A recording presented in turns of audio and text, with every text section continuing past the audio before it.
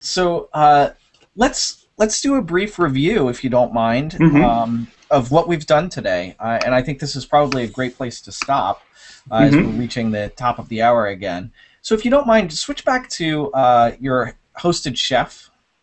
Yep.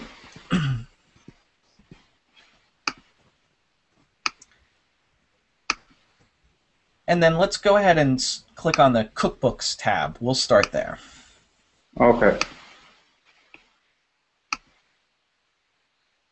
Yeah.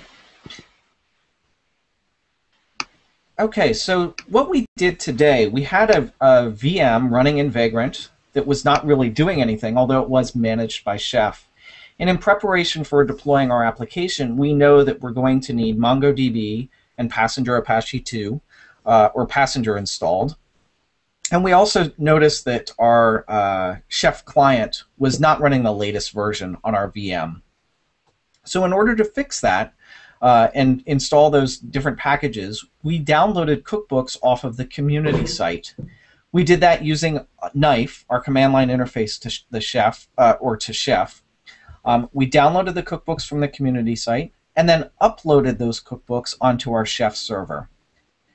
And here are the cookbooks that we've downloaded. So you see there that we grabbed, looks like 7 cookbooks, 6 or 7 cookbooks from the community site, and push them up to our Chef server.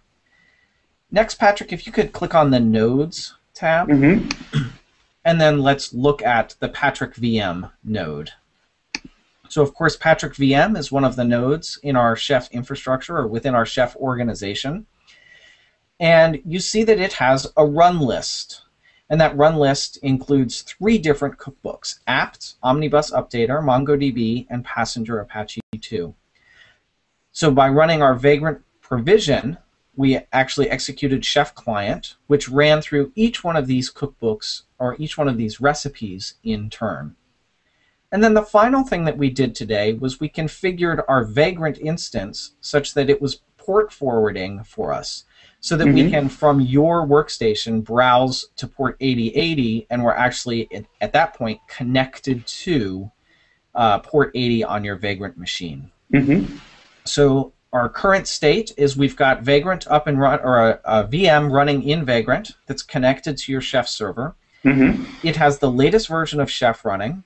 It has MongoDB installed and running. Again, the latest version of MongoDB, 2.0.4. And then it has the latest version of Apache and Passenger running on that virtual machine.